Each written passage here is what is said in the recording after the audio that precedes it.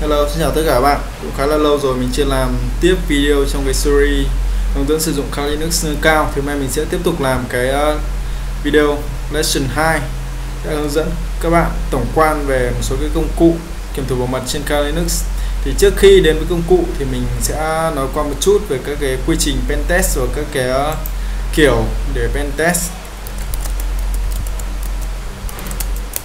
Thì mình đã liệt kê ra một số các cái kiểu pentest mà các cái chuẩn pentest mà thường được hay sử dụng. Đây là những cái chuẩn mà được thế giới công nhận. Đó là chuẩn Open Source Security Testing Methodology Manual, Information System Security Assenssment Framework, Open Web Application Security Project. Cái chuẩn này thì các bạn có thể được nghe nhiều. Web Application Security Consortium Trace Classification và penetration testing execution standard. Thì những cái chuẩn này đó là những cái chuẩn để pentest kiểm thử bảo mật đó. Thì các bạn muốn tìm hiểu những cái chuẩn này như thế nào và những quy trình pentest như thế nào thì các bạn có thể search Google. Thì có thể là những cái file này mình sẽ đính kèm trong cái phần mô tả của video, hoặc là mình sẽ nốt luôn cái text này ở cái phần mô tả. Còn cái quy trình testing cơ bản thì mình sẽ nói qua. Thì đó là gồm một số cái bước dưới đây. Có cái 8 cái bước dưới này. Thì đầu tiên là target scoping, nghĩa là mình xác định các cái phạm vi để pentest. Nghĩa là các bạn có thể sử dụng các cái phương pháp để khoanh vùng pentest. Giả sử là người ta chỉ cho các bạn pentest web application thì các bạn chỉ được phép pentest website, chứ bạn không thể sử dụng các cái hình thức pentest khác như là social engineering hoặc là những cái khác nữa. Thứ hai là information gathering, đó là cái bước thu thập thông tin. Ở đây có thể là thu thập thông tin từ những người thuê các bạn pentest, hoặc là thu thập thông tin một cách thụ động, hoặc là các bạn có thể sử dụng công cụ. Thì dưới cái góc độ là pentest và mình hướng dẫn dưới công cụ của Kali, nên là ở đây thì mình sẽ nói về công cụ nhiều hơn chứ không nói về các phương pháp khác. Còn thu thập thông tin thụ động và chủ động thì các bạn có thể là tìm hiểu trên Google, cái đó mình không đề cập ở đây. Tiếp theo là target discovery, là cái việc là sử dụng công cụ hoặc là những cái kỹ thuật để các bạn xác định những cái mục tiêu của mình cần pentest. Thứ tư đó là phần Enumerating targets, đó là cái phần mà mình hiểu đơn giản là mình liệt kê tất cả những cái thông tin mình có thể sử dụng để phục vụ mục đích pentest của mình. Tiếp theo là vulnerability mapping, đó là những việc là mình xác định và liệt kê các lỗ hổng và có thể là sử dụng những cái lỗ hổng đó để khai thác vào hệ thống pentest. Privilege and completion, đó là cái bước để chúng ta nâng quyền hệ thống. Giả sử trong hệ thống Windows Server các bạn nhận được một user từ người thuê các bạn pentest, hoặc là các bạn trong quá trình tấn công khai thác lỗ hổng các bạn thu thập được một user, thì các bạn sẽ sử dụng cái phương pháp privilege and completion này để các bạn nâng cấp cái quyền của mình lên là quyền administrator hoặc là cái quyền root trên hệ điều hành Linux, để các bạn có thể là có đặc quyền cao hơn.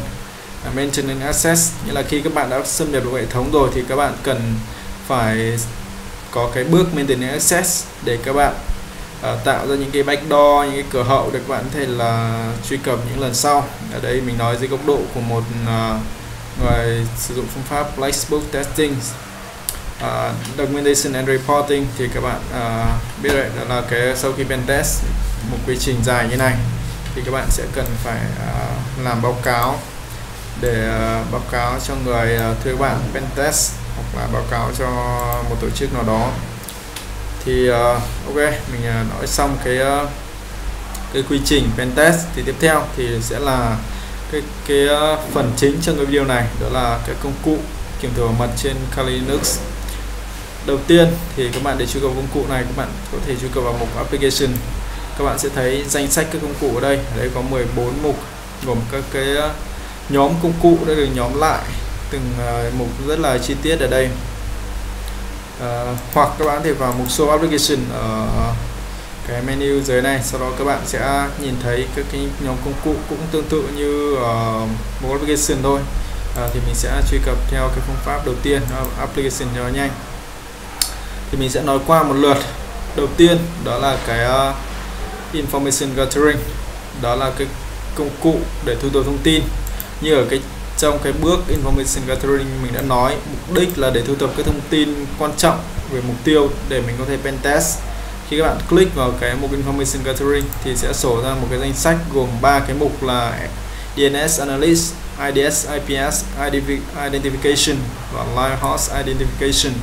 Thì các cái nhóm công cụ này mục đích sử dụng thì có những mục đích khác nhau. Giả sử DNS analyst thì gồm những công cụ để phân tích, truy vấn DNS để chúng ta có những cái thông tin về DNS. DNS là domain name system này. Các bạn có thể tìm hiểu thêm trên Google xem nó là cái gì.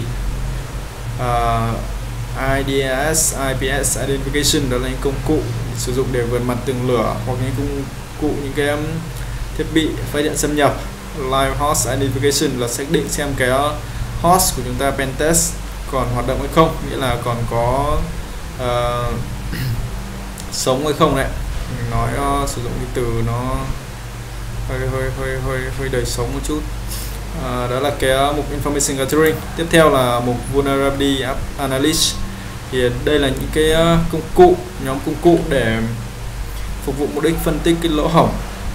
Khi bạn click vào đây, các bạn sẽ thấy một số cái mục như là Cisco tool, Fuzzing tools, Nexus scanner. Cái này thì mình cài thêm cái công cụ Nexus nên là nó sẽ có thêm mục này. Còn nếu các bạn không cài thì có thể là không có đâu. Thì Cisco tool sử dụng để kiểm tra bảo mật cho thiết bị, phần mềm thiết bị của Cisco. Fuzzing tools sử dụng để pentest trong mục đích các bạn muốn kiểm thử fuzzing. Tiếp theo đó là stress testing.